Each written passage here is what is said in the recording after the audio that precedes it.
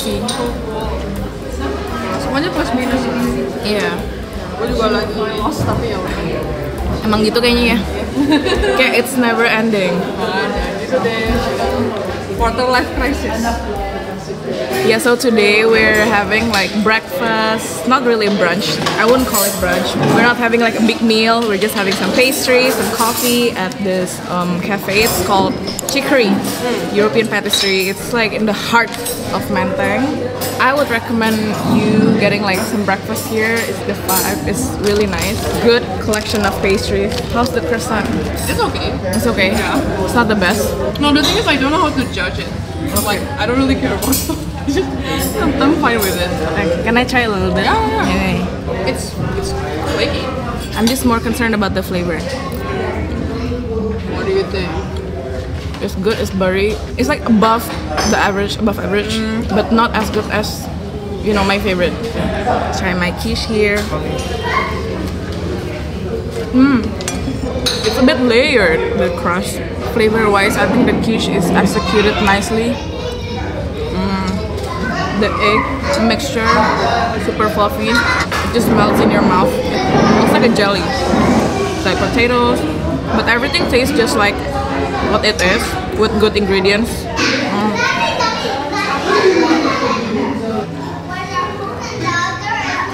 Oh, thank you!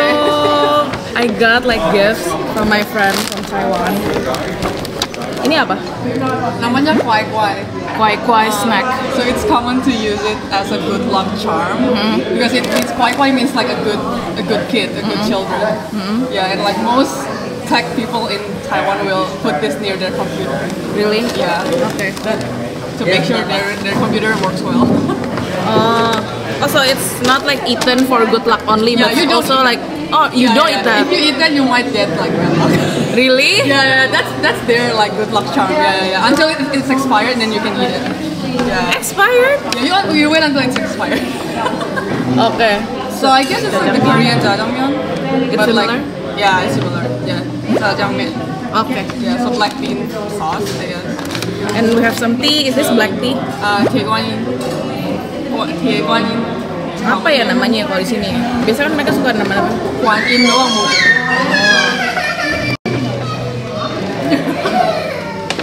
Sun cake. And this is sun cake. Yeah, it's What is flaky pastry with a filling that I have no idea what it is. Oh, piap. Yeah. Okay.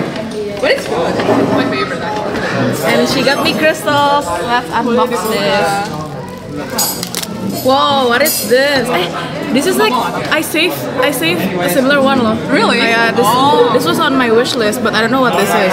I have no idea. It looks cute. Yeah, you know the ones that have like clusters. Yeah. Oh, thank you. Oh, it's cute. What the heck?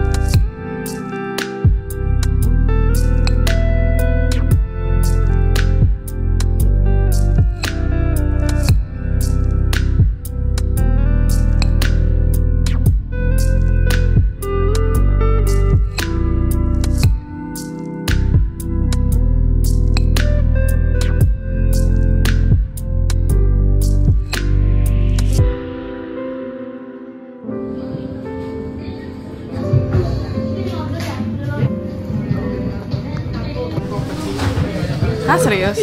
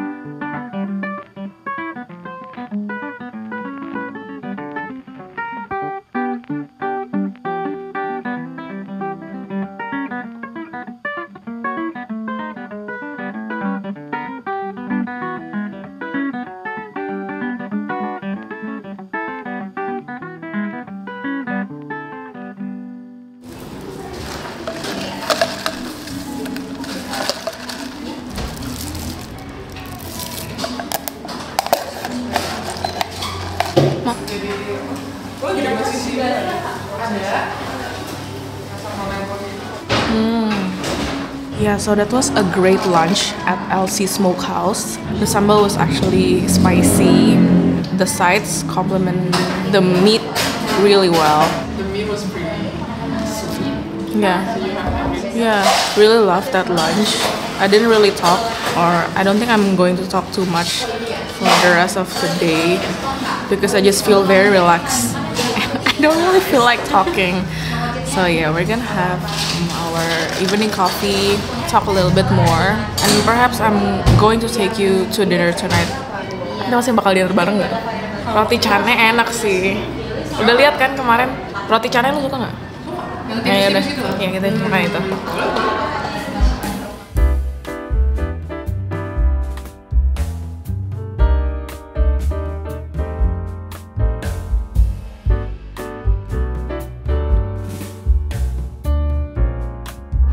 Share gue cobain ya. Kayaknya masih mau nanti aja kalau gitu mah. Iya aja, ya gue masih iya. Enak. Enak banget.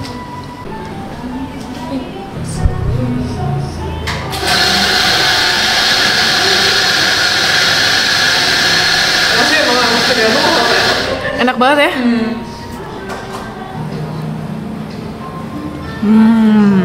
The crust is like so fine and it's not dry. So I think they use like mascarpone on top, and then on the base they also use another layer of some fudgy chocolate. Adds like a nice bitterness to it without having to use alcohol.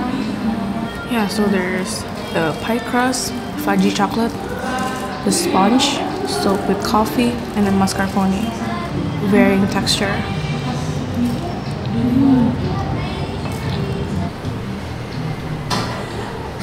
This is my favorite.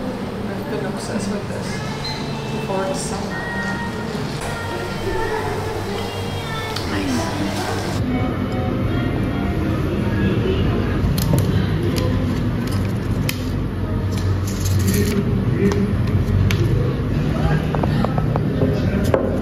Oh.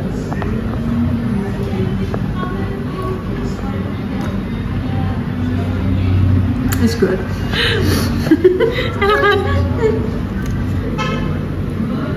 Tapi lebih ke sponge cake gitu ya. Oh, ada muka gue sih. So this one has like a sponge layer, the pie crust, which tastes so much like butter cookies, the cream, fresh cream, and the mango. Very light, very airy, decadent mango. Good? Good. It's very good. Iya, itu TikTok belum ada ya. Tariknya es panas. Es deh. Es.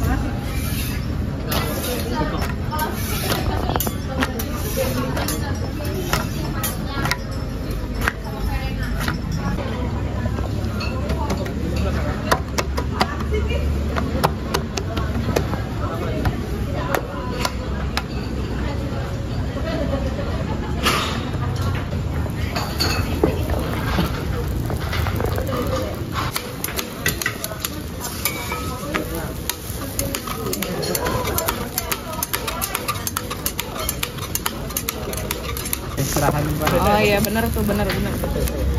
Untung saya bilang. Iya, benar. Kalau Selasa depannya bukan. Oh iya, oke.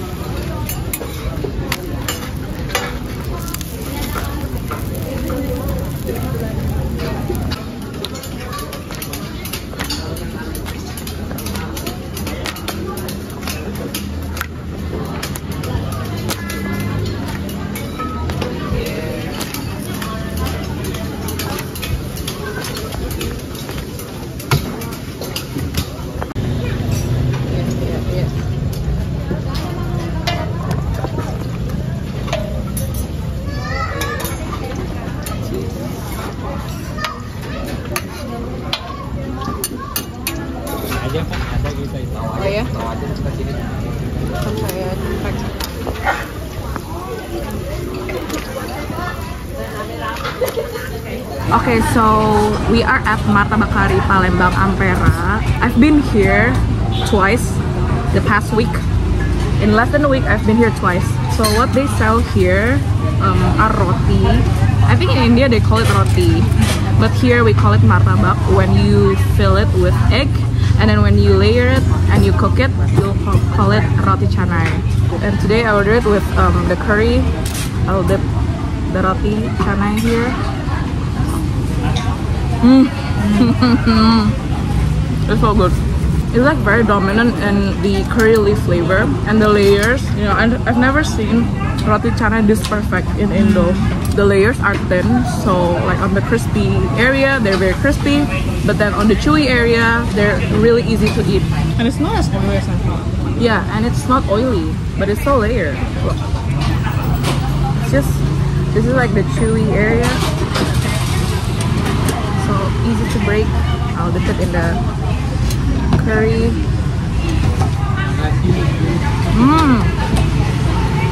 Surprisingly, the curry, it doesn't really taste like coconut milk. Yeah,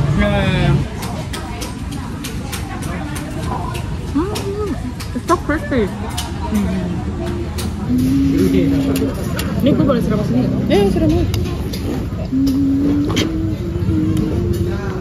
Puas gak makan ini? Mau tambah lagi? Oke, ada yang kari kentang kalau penasaran. Tapi ini kalau yang bold tuh kayak gini. Sebenarnya kalau kari kentang is very mild. Gue lebih suka ini sih. Kalau ini udah yang paling berasa. Nah, gue udah mau rotinya sih. Makan aja aja. Mumpung bisa kan? Iya sih. Kekenyangan nggak ya? Nggak tahu deh. Masih muat ya kayaknya.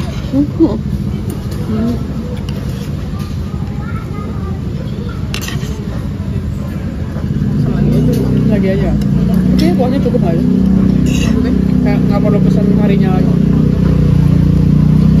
Kuahnya doang gitu ya. Karena cuma demen dip doang. Ini namanya roti cane. Bisa roti canenya aja habis.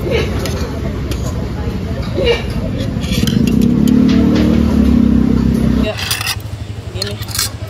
Tumbuk aja kali ya? Tumbuk aja ya. Pindahin aja biar nggak jorok. Wow, damn it, boy. Dapat yang free lagi. Yes. Oh my god, gila banget. Ini masih, oh my god, sangat panas banget.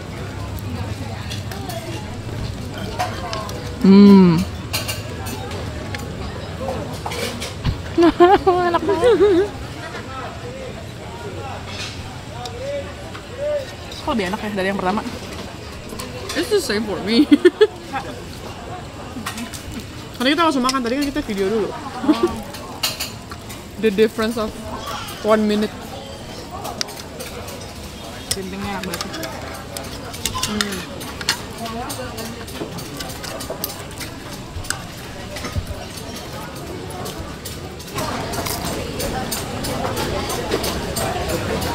Lower the crunch.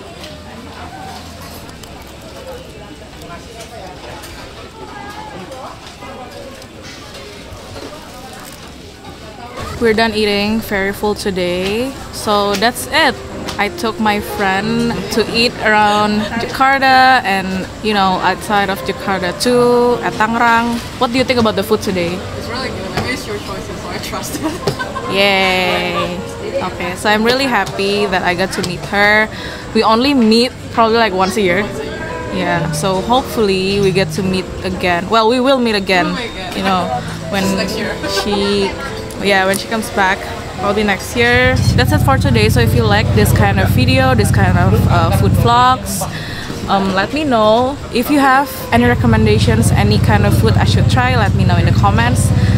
And if you would like to support my channel, please give some like and subscribe. Thank you.